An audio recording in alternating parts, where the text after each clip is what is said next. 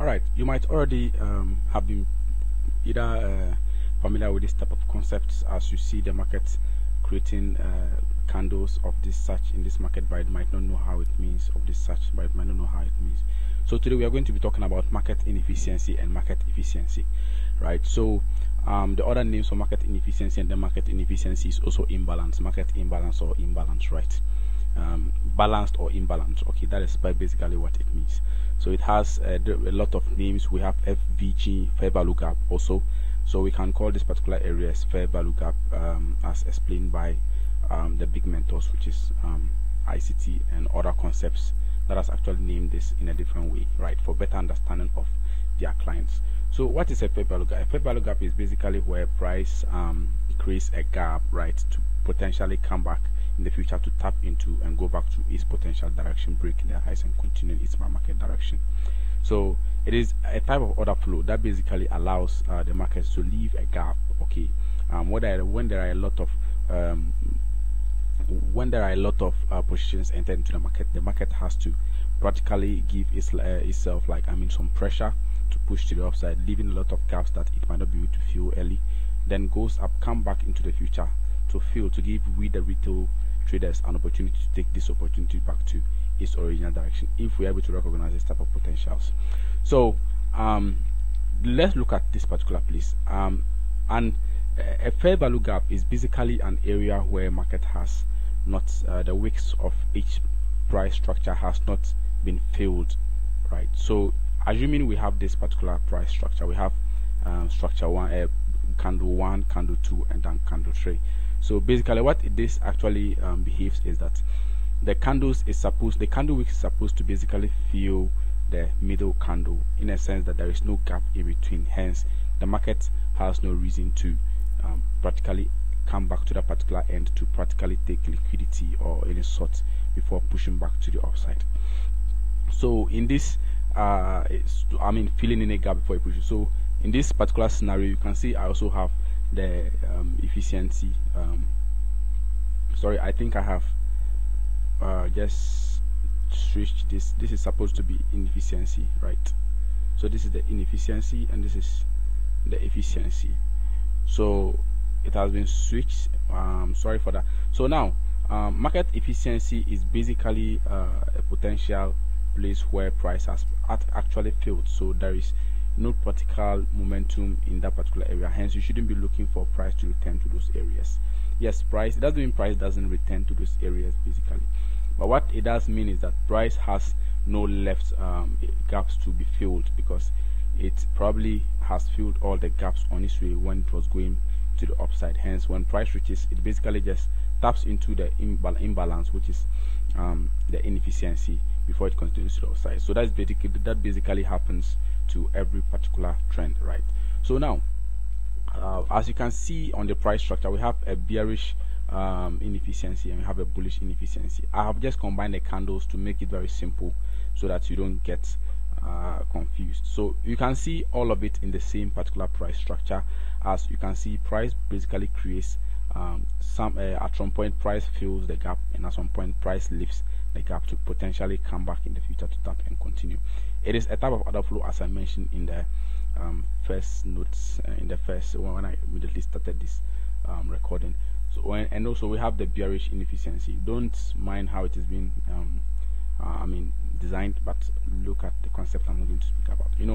In a lot of in some basic market, when there's a lot of pressure on you, let's say you are selling a cosmetic shop and there's a lot of pressure on you, and then let's say you are offloading some things and other things and you are trying to look for other things. You pick what is already closer to you and then you search for the rest. You leave what is already closer to you and search for what is not closer to you. So let's say you are having or let's just take minerals for instance. There are a lot of drinks inside the fridge and you are trying to reach for one. You have to be sure that the other ones are there. So let's say we have two particular areas. Let's say you have the first deck, second deck, and third deck. You open the fridge. You are standing. You see the first deck. You leave this one knowing it is already present, and then you start searching for the other one to see if it is also present. then you come down looking for it before you now gather all of it, put it inside your basket, and practically moving, right? So that's basically just a simple explanation I'm going to try to use. But in the forex market, so what practically happens is that the big banks has a lot of what do you call it, they have a lot of money that they basically trade. Hence, when they put monies into their into a trade, practically a position, price pushes higher because that money is able to manipulate the market into pushing it and leaving practically other orders which is already left behind, probably limit orders that are already here. So it pushes the market away. Anytime they are placing trades, you see price pushing to the upside, creating higher highs and higher lows. After the market has relaxed, the moment they start closing their trades, you start to see a slow momentum into the market, or the moment they start adding more position, start to come back to fill in the rest and go back to the upside. So that is the composite man and his structural behaviors. So the market inefficiency, as explained, it can be called imbalance, can be called FVG, which is fair value gap, the full meaning of FVG. So others call it names that they think they can be able to recognize it very easily, but I would say inefficiency and efficiency is the simplest way basically I use, or imbalance is always the simplest way. You can use anything that can basically describe what you mean in that particular situation right here. So now you know what an imbalance is, and you know what a balance situation is. So now let's look at practical examples. So when you come to this particular situation here, you can see with this candle we have a lot of imbalance created at this point, right? You can see this candle is created with a lot of imbalance. We have an imbalance here, and you have an imbalance here.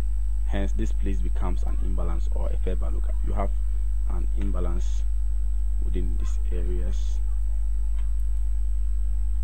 So now look at this whole place is the imbalance. This whole place is the imbalance. Now you have other areas that has been filled already. So you have this imbalance too was filled by this particular area. Let's pick blue. So it was filled by this particular area, and this one too was filled. This one too is not filled yet, but we are now waiting for price to fill these areas for us. Hence, I practically had the charts being reversed so that I can show you. Let's climb back to the upside. All right. Price is pretty much slower than I thought. Okay. So we have price practically filling back. You see, price was shooting to the downside, break a lot of lows, practically switching. Should I say bearish? Right, that's switching bearish, as we all can see. Break of structure, and had another break of structure from here. So it practically switched bearish, right? But because it has already left gaps in the market, it has to come back and fill those gaps to make sure it doesn't leave anything. So when price goes up, it comes up to fill gaps into the market. So we have a lot of areas where price hasn't filled. So you see, price left the gap, came back and filled that particular gap. Let's take this, came back and filled this particular gap. You see, this gap too was left, so potentially price is coming back to fill it as well. Just wait, let's push price to the upside and see. So price filled this gap, continue to its potential direction, that's to the upside, right? Okay.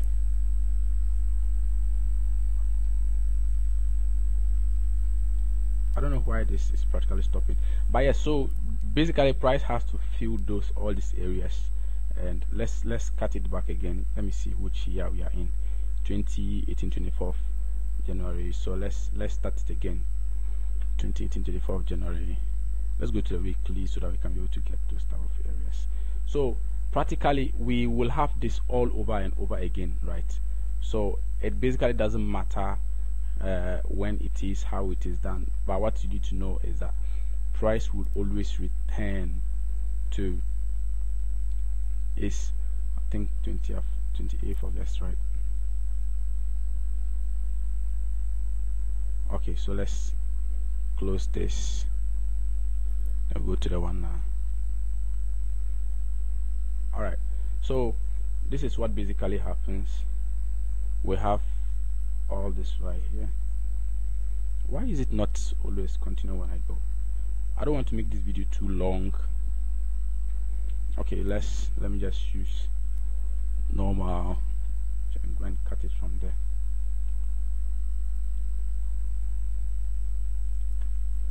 Okay, send me to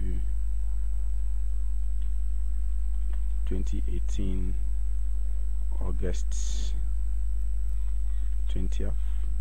Go to, let's see if it takes us to that place. All right. Oh, okay, so it created a huge gap, right? Price created a huge gap from here. I think that was the reason why it hasn't practically given us that.